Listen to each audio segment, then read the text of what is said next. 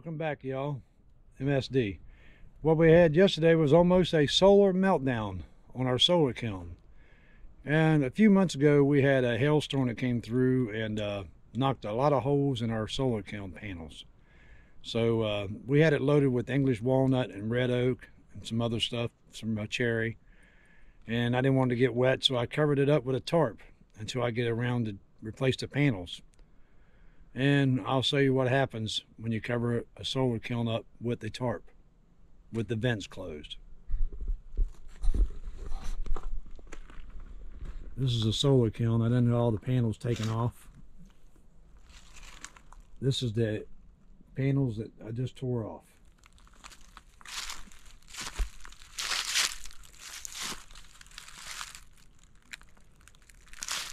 And you can see how hot it got.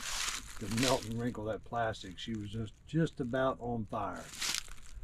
Thank goodness that I decided to check on it and pull the tarp off and get measurements exactly what I need to do to replace the panels. I wanted to put longer panels on it. So we already got the panels and everything, so we'll be putting them on today.